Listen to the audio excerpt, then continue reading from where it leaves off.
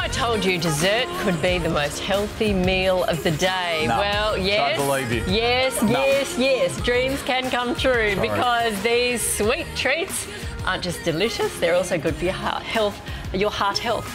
Clinical nutritionist Sarah De Lorenzo, prove it. I'm going to prove it. It is definitely true. Hand on my own heart, this is definitely true. Let's start with a crumble. Okay, so this is an apple and blueberry crumble, and the key features are apple and blueberries. Apples are great for lowering cholesterol. Blueberries, some research has shown that they can actually help reduce arterial stiffness. And they're back in season at the moment? Yes, definitely. At the markets last night? And as well, there's oats there, which lower cholesterol. But instead of using butter, and this is the thing about heart-healthy food, is you have to make the switches. I put walnuts through the top. Walnuts will release oil the same as butter would and give it that kind of moist, delicious flavour. Now, in the base, I've got some psyllium husk instead of using flour to bind it together, which what have you got? Psyllium husk. It's a form of fibre.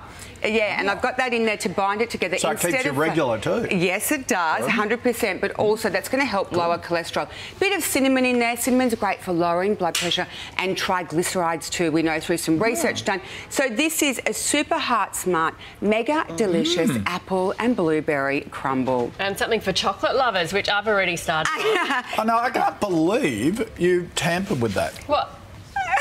Okay, he had a whole one. Okay, I had a quarter. What's in it? Okay, so this is just a really cute little chocolate truffle. The key feature and hero here is dates. Now, dates are rich in potassium, and potassium is really important for keeping our heartbeat regular, nice and steady. I put some cacao in there, which is great for improving circulation. It's also got antioxidants in there, lowering blood pressure.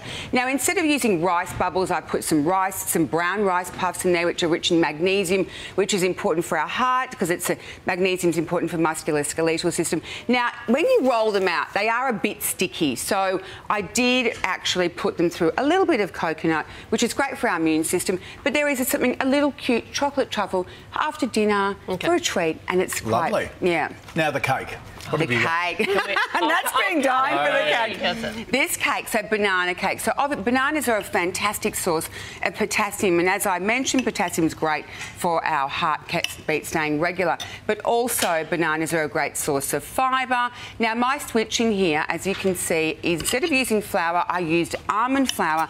Almond flour is a monounsaturated fat, which is really wonderful for keeping our cholesterol levels and stable. Now, instead of using icing, I used Greek yogurt. So Greek yogurt's really good for. Okay. And yeah, it's great for. So this is different to the banana cake you get in the cafe. 100%, because it's got almond flour and it's different instead of using regular flour. But also, I've used yogurt for icing instead of using regular icing. So it's just making those switches, and then I've got walnuts on top, and walnuts are a wonderful, wonderful source of omega-3, which has been linked to lowering that plaque build-up in our. Now, what is this dip?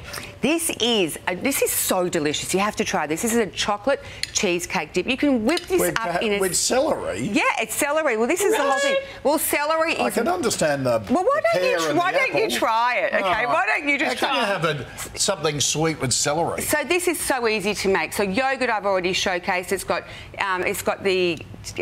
What do you think? Yes.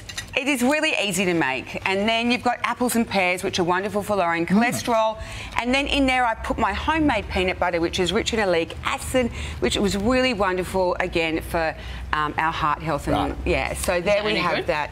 Yeah. Better with the apple. It is better with the apple. The celery is a bit. It is, yes. Contrasty. Okay. Oh, the seagull. Oh, the seagull, no! Did we keep that? Were we allowed to? I don't think we were allowed to. All right. Challenge accepted and completed. Thank you very much. Great suggestions, Sarah. Yeah, thank you very much. We'll put all of these recipes on the Sunrise website. They are stunning.